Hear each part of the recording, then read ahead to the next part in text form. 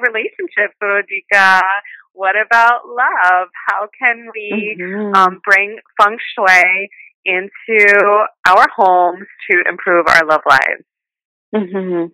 Yeah, so there are several ways, and the main thing that I always look for in a home and I consult, and I can say that, I don't know if many people would like it, but I can affirm that 100% that there can be no happy home if the bedroom in the home is unhappy. And it doesn't matter if that's a bedroom of a single person, of a couple, or of a family, couple with many, many children. If the bedroom has negative energy, unhappy energy, this will be an unhappy home because it starts in the bedroom. I mean, yes, it's the main door. I speak a lot about the main door. That's how the energy comes in. But what maintains and keeps and nourishes the energy in the house, it's a good energy in the bedroom, adult bedroom. Again, no matter single or couple. And the reason I say that is because not only because you spend 8 hours there and your energy is so intimately connected to the energy of your bedroom, it's also the place where you seek refuge, where you go for love and intimacy. It's enormously important. And again, somehow in the West, we are a bit, I don't know, illiterate, or we are ignorant, or we are too busy to pay attention, or whatever other words, we can use. So love, how to attract love, you always start in the bedroom. And love for adults is love and sensuality. Well, I wouldn't say they're one and the same, but as an adult person, we experience, love has many faces, right? Like, of course. But it's a sensual energy, right? Our sexual energy is sacred and it's so powerful. So ideally you be connected to your sexual energy and, circulating it and, sharing it with people you love. So unfortunately, I've been in so many bedrooms, like many, and very few are actually loving, beautiful bedrooms to begin with.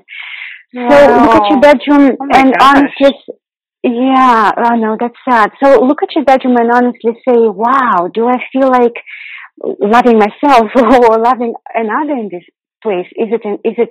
Does it make me feel, aroused, maybe not aroused, but pleasurable and happy and nourished? Turned on, yeah. Turned on is a good word. I mean, maybe not everybody wants to, but I love that word, everyone's turned on. Good. Passionate and safe too, right? So there's like a wide range of feelings that you'd want in your bedroom. You want to feel safe and cocoon because that's where it starts, right? You want to create a container, a safe place. And all the way to wild passions. So you define the range. But for God's sakes, it has to be a temple of love and nourishment and a healthy place because you're there for 8 hours. And if you have, your computer or an electric alarm clock or clutter, you are disrespecting your own energy and draining your energy. So there's so many levels to creating a good bedroom. And we're going to have tons of info online, but I so encourage people all the time. He does, yes. Just go into your bedroom and please just pay attention, pay attention to your art. Many people have art. When I ask them, what is it for? They go, oh, it's been there for like forever. You forget the art that is there. Don't forget, it's like anything that is in your bedroom has to have a purpose. And a radical exercise, if you want to be real, you want to attract stronger love or you want to have a stronger relationship, take everything out of your bedroom and bring only what really, really has meaning and connection to you. And you'll start creating a really intimate relationship, not only with your partner, but with every item there, because every item has a voice. And we think of inanimate objects as like, oh, it's just a da-da-da. Oh, it's just no, it's not. It's an energy, right? We don't see it this way, but everything has to be respected and, has a certain place in it and a reason for being there. And then it comes back to tenfold, you wake up and you feel, I'm happy for no reason. I mean, which is the best way to wake up. Absolutely. Yeah. Okay, so what I'm hearing are... Yeah. Yeah, okay. So I hear a few basics here. So number one, there can be no happy home if the bedroom is unhappy. I think that's incredible. So bedrooms are for us to seek refuge, to have a quiet place, but also for intimacy, either with ourselves or with somebody else, and also for cultivating and maintaining that sexual energy, creative energy that's inside of ourselves to keep that replenished and healthy. And then what I heard you say is one of the most important questions is beginning when we walk into our bedroom, we need to ask ourselves, do I feel like loving myself and someone else in this room? Basically, you ask what is the, when you spoke about being intuitive, we are, I believe we're all intuitive. Not all of us pay attention to, to that. I guess it's a matter of cultivating it. But you ask, like, what is the, Definitely. If it had a sound or a color or a scent, what is the scent in this room? Is it lavender or is it dustbin or whatever, right? Like, what is the what is the energy? What's the voice? So of course the voice in the bedroom will be very different from the voice in your living room, hopefully so, because it's a very intimate place. And the bedroom is for intimacy and healing. So it's for, your body needs to regenerate when you sleep. And ideally you cultivate this loving energy in yourself, sensual, loving, turned on energy, whatever words we use, either one or the other, right? Either in whatever space you are, because it's best how your health is so connected to you being expressing or being connected to this warmth in your body. So that's where love starts. I mean, then I'll say in a second, maybe we'll move on, but I don't want to move on from the bedroom. We can talk about it for hours, but I think we should stay in the bedroom for sure. Yeah. If some of the ladies have questions, definitely. Let's stay there. Let me just briefly then say, because there is another area, love and marriage area, that you can work on, but that's secondary, because primary would be your bedroom. Let's see, maybe you ask me a question, or maybe I'll go. Let's see what's the best way to go. I have a question for you. Yes. Okay, so we have our beautiful temple of love in our bedrooms, and let's say we take that technical aspect of Feng Shui, and we've cleared out the clutter, and then we go to the energy map, and we see that our bedroom is in a different area than our love and marriage. So does that mean that we would have to put in different things in our bedroom then? And how would we address the love and marriage area? Would we be using the same colors? Because I do want to talk about that. Would we be using the same kind of lighting? Like, how does that work? That's a very good question. Yes. So your bedroom would really be in a love and marriage area. It doesn't have to be. It doesn't have to be. Let me make it very clear, right? Your love and marriage area, if you use one bagua, it's in the southwest area of your home, so it can be anywhere. And the fact that your bedroom is not there, what I'm trying to say, doesn't mean neither good nor bad feng shui. It's just what it is, right? So we are looking at two different parts here. One is your love and marriage area in the house. Right. And the other one is where your bedroom is located, right? Right. So I'll start with where your bedroom is located. Your bedroom can be located in any of the 8 areas. It can be in your career area, or it can be in your fame area, or in your spiritual growth and cultivation. So I can't talk about all of them right now. It will be impossible. I have it all online. But basically what you do, you first you start with the guidelines for the bedroom, always and always. Just like we spoke, right? The bedroom is for healing and creating love and supporting love, nourishing love. And then you think, okay, so this is what I want in my bedroom. This is what I want to create. But my bedroom is in my career area. Now, that doesn't mean you create an office there. I hope so. I very much hope so that there are no office-related items in your bedroom. But on a deeper level, you can support career energy with the elements of metal and water. So you may not want too much water in the bedroom. You don't want too much water in the bedroom. Let me make it very clear. But metal, let's say metal colors can be beautiful. White color is a metal color. So you also work with your intent. You say, okay, I'll bring white color because this is the color of the element to support my career area. So a lot of feng shui work is intentional work. You don't bring metal shelving, or you don't bring, pictures of you or your diplomas in the bedroom. You don't, because you'll ruin the bedroom energy. You go on a bit deeper level and you think, okay, what does this bagua area need? What does it need? It needs water energy. Well, do I want water in the bedroom? Not so much. But what other element is good then? Metal. And then you look at the expressions of the metal element. And maybe you find 2 beautiful metal sculptures of 2 lovers. There you go, you have the metal element. Or exactly. Yes, right? So you look at the guidelines and so you put the 2 together in a very, but you always the priority should be on the function of the space. So the function of the bedroom is as we discussed, right? You don't overwhelm with. So that was the first part. And the second part of your question was, what do you do in your love? How do you strengthen your love and marriage area? So your Right. love and marriage area, yeah. So you find that, let's say your love and marriage area is in the kitchen, which is absolutely okay, right? It's just where it is. Right, because And it's sexy, because that's where the oven is. and here is the fire. And it's not a bad place to have, actually, right? You've read a lot, haven't you? Because fire is good for the earth. Both fire and earth are good elements. So what you do is, it doesn't mean you bring statue of lovers into the kitchen, because that may not be, I mean, maybe it works in some kitchen, not in others. But again, you start with the primary function of the space of the kitchen. And the kitchen is the heart of the home. And the kitchen is where you hopefully cook incredibly good food, and you have friends together, children together, or it's always fresh food, right? So that's the energy of the kitchen, is the heart of the home, and the joy, the richness, the aromas, the freshness, right? The warmth. And which is very close to love. So then you think, okay. Yeah, it sounds very sensual. Yeah, absolutely, right, yeah. So love and marriage area needs fire and earth elements. You can bring, an earth element is beautiful in the kitchen. You can bring terracotta pots, you can bring, fire is there because the oven is there. So you work with the elements. But you can also bring, maybe you bring art of a Parisian cafe, like two lovers in a Parisian cafe, maybe with some food or just coffee or whatever, right? So there's some food there, but there's also love, and there's a sense of coupleship or togetherness of two people. Or maybe two people in a restaurant, right? And there's food, but that is good for the kitchen. But there's also love.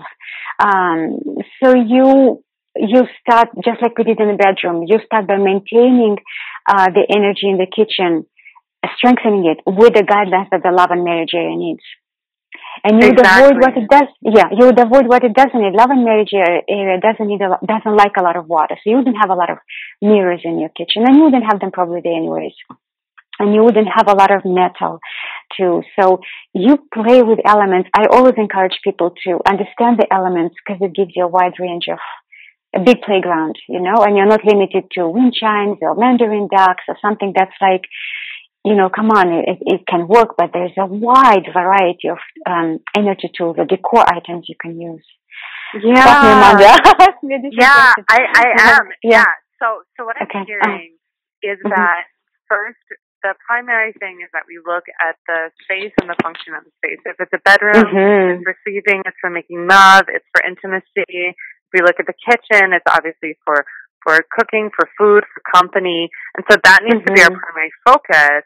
But if it's located in an area where the energy is a little bit different, let's say our bedroom is in our career space, then we just bring in like accents to support the energy of the career into the bedroom, or we bring in accents of love and marriage into the kitchen to nourish that energy space.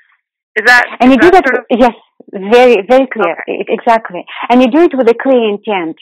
So Feng Shui goes a bit deeper. I mean, when we decorate, we use intent too. We want to create beauty, but in Feng Shui, you're being very clear. You almost talk to the item. You're working with energy. So that's why this is there. It's a specific, magical work in a way. It goes deeper. There's like you reinforce it with your intent. No, that's why it's here, because I want the metal element to support the career energy, right? You're becoming quite powerful when you start. You understand that you ask it to do a certain work for you. Yeah. So you can use Feng Shui to really empower yourself and empower your relationships, which is what I'm hearing. So let's talk about empowering them even more. What are some colors or lighting or layouts that are really good for the bedroom area to increase intimacy and connection and passion and love? So the best colors are always the skin colors. And we know the skin colors can go from snow white to really rich chocolate colors, right? And they're all beautiful colors, sensual skin colors, right? And it makes sense because that's where your body needs to feel relaxed and nourished. So you can also call them earthy colors because they're very close, colors of the earth element. So those are the ideal colors for the bedroom. The colors that are not so ideal for an adult bedroom, Feng Shui-wise, are deep blue colors. I know I read some articles online that say that deep blue colors is good for sleep and it's good Feng Shui. It's not. I would avoid a lot of deep blue, a lot of deep greens in the bedrooms, in an adult bedroom, because they kind of go against the feeling that you want to create. The ideal colors, so going back to ideal colors, the skin colors or the earth colors with fiery colors, right? Warm fiery colors, and that can be warm coral orange or warm yellow, butter yellow. So it depends on you have to love them. Some people love red colors, some people don't love red. So if you don't like red, maybe a soft coral orange or a gentle pink or soft pink or a magenta color. So look at the fire. Again, I have all the colors on the website. Like I have a color wheel and I have separate infographics for each element. And choose a color and fire, because you want some, fire brings passion, right? So you always want some sort of does. fiery colors in your bedroom, and don't go stay within your comfort zone. What I'm trying to say is that don't go, choose what you love. Don't go, oh no, if it's red, I'm gonna bring red even though I hate red. Don't. Choose what speaks to you of warmth, and then candles, of course, are ideal. You can bring fire with candles with images of fire. So colors. So the answer to the question on colors is the fire and earth colors are excellent. And beautiful. Again, I said about blue and green. You can bring blue and green accents for sure. Those are beautiful colors. What I mean is that don't have a deep blue, completely deep blue bedroom, or, do you know what I mean? Don't bring it as a focal color, just an accent. You don't want to. Deep blue. It can't be the primary. Yes, the primary or the focal. Yeah. And then you asked about lighting. Lighting, I think ideal lighting for the bedroom. Candles are the ideal lighting, and natural candles, because many candles have toxins. So it depends on if you have good, aerated bedroom. Often maybe you can do with simple candles. If not, better have beeswax or soy candles. A salt lamp. I love the salt lamp. I love the Himalayan salt lamp. For the bedroom is ideal because it brings this fire energy and it purifies the air. So I adore it. We have several in the bedroom. I love them. Lighting, intimate lighting. That's the best lighting for the bedroom. Some people, if you like to read in the bed, you'd have this task lighting. You have task lighting that has this moving, neck, and it focuses. It's like just on one pool of on your book, basically, not everywhere. The worst lighting is the ceiling light, the ceiling light that sucks the energy right away and makes the room feel so dreary and sad, and avoid those lights at all costs. So have those pool of lights, 3 levels of lighting ideal, considered ideal for any room. Play with that, but please avoid those ceiling lights, because they can become depressing very quick, Intimate lighting is good. Yeah. Mm-hmm. So I'm hearing colors, earth elements, skin colors, really, really beautiful creamy whites to really, really, really, really dark browns. And then I'm also hearing, that's gorgeous. And I'm hearing fiery colors, magentas, pinks, warm tones like coral, butter yellow. And then images, lighting, candles, but make sure they're natural so that it's not releasing any toxins. Salt lamps, which are really good for our health. And they come in a variety of shapes, because I've looked them up on Amazon before, and they're like all different styles, which is nice. Intimate lighting, and if you do want to read, that's fine, but get a lamp that's pretty focused, so when you turn it on, it's just in one area, and completely avoid ceiling lights, because that suppresses the energy. Yeah. If you want to have them, you have them, right? Again, it comes back to you experimenting. It's your bedroom, so I always encourage a person your bedroom, you decide what you're going to do. But at some point, you'll see such a huge difference between the bedroom, the ceiling lights, and intimate lighting, right? So I say play. And see what feels right to you. What makes you feel more relaxed and intimate, yeah? Yeah, perfect. Cool. And are there any specific layouts? Layouts. I have them. I have the drawings online. Actually, There is an article saying the best bedroom layouts and the worst one. So you'll actually see it visually. I'll tell you the best one. The best one is It's always easier to see, but the best one is called in the so-called commanding position. And you want the bed you want to see the bed as you come in, but you don't want the bed to be aligned with the door. So basically, when you come into your bedroom, you want to see the bed and think, oh, I can jump in there and just, oh, it looks so beautiful. But you don't want it to be aligned with the door because then the energy escapes. And then there are a couple more, but I would encourage if our listeners want to see them all, to go to the website, knowfengshui.com, and see the best and the worst one. Yes, we will definitely put a link up for there, and I'll make sure that link is up there for everyone to see. Oh, I'll send you the link. I'll send you the direct links for the articles. Okay, sounds good, so that they don't have to. Thank you, Rodika. Yes, cool. So, and the art, Amanda, just a second maybe for the art, we can talk just briefly about the art in the bedroom, right? I don't know if you're going to ask me or not. Yeah, so just paying attention to the art in your bedroom and actually choosing it with intent, especially the art when you wake up, what is the first thing you see? And before you go to sleep, what is the last thing you see? Because that programs your mind, that creates your mood. So be mindful that the visuals are so important. You may not pay attention to that every day, or especially if you're used to it. But go around the bedroom and think, does it really belong there? Does it belong here? Do I love it? So bring only what supports the energy of love and sensuality and healing and nourishment, and let go of anything that is not at all in that zone, loving zone. Yeah. Oh, that's beautiful. Rodika, I heard that it's good to have images of lovers or things in two in the bedroom. Is that true? That is true, because when you let's see, how do I put it the best way? So we all want to be loved. We need to, I don't know, want or need, we cannot choose the word, but there's this need for love, right? And it can be the love, it is the love ultimately with the divine, but it's expressed through a person ideally, right? So the sense of togetherness, and that togetherness can be most often expressed in a lover, in a lover, right? So, the togetherness is, we as humans, we express it by being in coupleship, right? Choosing, to be as a couple.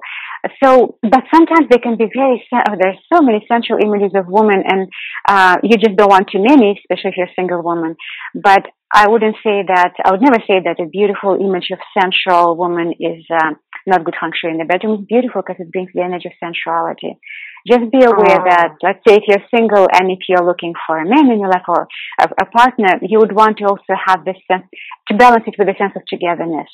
So you bring sensuality and feminine energy that is just so soothing and healing, and also the masculine energy. So you have both, either inside yourself or expressed as being in a couple. Togetherness is a good word, isn't it? Togetherness. Absolutely. Absolutely. Yeah. Oh, beautiful. So, is there any last thing that you'd like to say before we see if there are any questions? About the bedroom, Amanda, or about the whole home? What do you think would be? I think about. Well, you have an idea. Yeah, I just had a thought. Yeah. So because we speak about love, right? So let's focus on that. Yeah. So also, if you are either you want to attract a love relationship or you want to strengthen the one that maybe is going through challenges, so you start in the bedroom always and always. And I don't know, we didn't mention cleaning the closets. I mean, ideally, all your closets will be beautiful and clean, but especially the one in the bedroom because it's closest to you.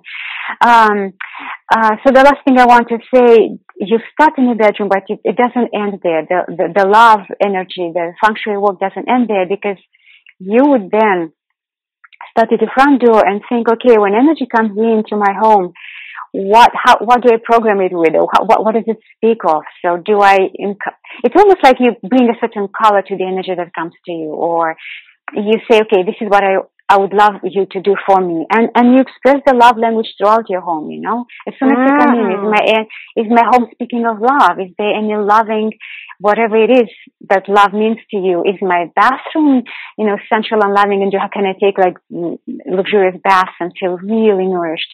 So your whole home not just your bedroom, but it starts there. Your whole home ideally has to speak the language of love. Not necessarily romantic love everywhere, but love, because love ultimately is the same energy, right? That's what I wanted to say, to just be sure to not just stop in the bedroom and that's it. Everywhere. It's have it continuous, have it in a continuous way. And it doesn't mean you're going to have erotic love pictures in the, I don't know, in the dining room or maybe in the living room. Maybe you won't. Maybe you have little children with, whatever it is. But it's still love. So you still find ways to support the loving energy, throughout your home. That's beautiful. So what I heard you say is just really breathing love into every part of the home and making sure that your home really resonates with love and speaks of love. Yeah, I love that.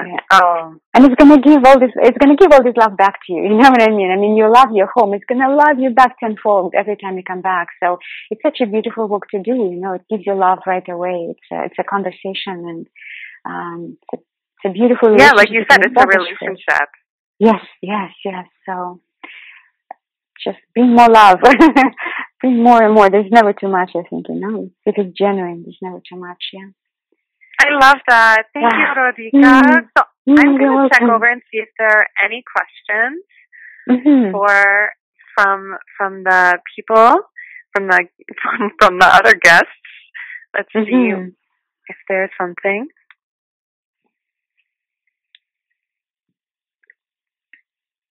Okay, so I'm seeing one about how can a room be more balanced with masculine and feminine energy to bring in that sense of togetherness. Like this person is worried about their bedroom being too girly, and their partner not liking it. So what would some solutions be for that? That's a very good question. So the first thing I would encourage you, the listener, to do, we don't have a name, no? So the first thing I would encourage you to do is to first think for yourself, what does masculine energy mean to me? Either maybe you have a boyfriend or you want a boyfriend or husband. How does that energy feel to you? And how would that person express, how do you express this energy in your home, in your bedroom? I salute you for understanding that too much girly stuff is not really welcoming to a man. Because if you want to welcome him home, you want to create a sense of home for him too. So that's the first step. You ask yourself, you go do a bit of searching and say, okay, I'm attracted to this type of man.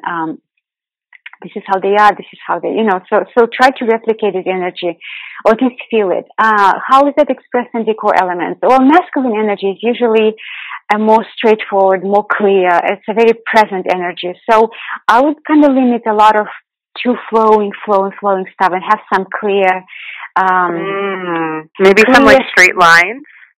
Straight lines, not there. I mean, I was about to say that, then I said straight lines, but avoid sharp corners, right? So you just create a sense of,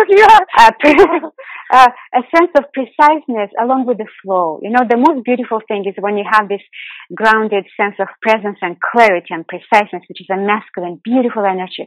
Then you have this flow and flourishing, and because the sense of safety is provided. So that might not be of much help visually, as I say it, right? Bring it in colors. Let's say black and white would be the colors that would bring the sharp masculine energy right away, right? More or deeper chocolate browns, if you want to speak of color. Overall, I would take a good way to do is to take all the things that you think are too girly or too whatever, take them out of your bedroom and see if you can do without them, and bring only one or two that actually look good. And also you can start thinking of your bed as his side and her side. So try to leave his side kind of like leave it empty for a while. Don't fill it with teddy bears or flowers or what. I don't know what you mean by girly stuff. Just leave it empty and little by little see how would he take ownership of his side of the bed, right? So make space for a lover on an energy level. You don't have to feel it right away. You don't have to immediately create masculine energy right now. No, make space for it and feel it out. And eventually you'll see something that is like, wow, this so reminds me of what I want. Or it's just exactly, maybe it's a postcard, maybe it's a picture of a man you saw in a magazine and think, oh my God, he just makes me feel so incredibly loved and adored. Yeah. Put the picture there and you bring this energy. So start slowly but surely and do it in a genuine way. Don't rush. Don't rush. Oh, Just I honor love your that. feminine. Yeah, honor your feminine energy and all the beauty that you bring, and make space. Just leave it open, and it's going to happen. Make space to honor the welcoming of that divine masculine, a strong masculine to come into your life. Yeah. So what I'm hearing is, if you're single, it's really cool to think of the kind of masculine energy you would like in that room, and then replicate that with colors or with design elements. And then, what if you're in a partnership? Is it a good idea to literally stop and have a conversation with that person about what would make them, feel good in that space? That is also an excellent question, because what I see with clients a lot is that as women, we tend to nourish and create, and sometimes we tend to do a bit too much.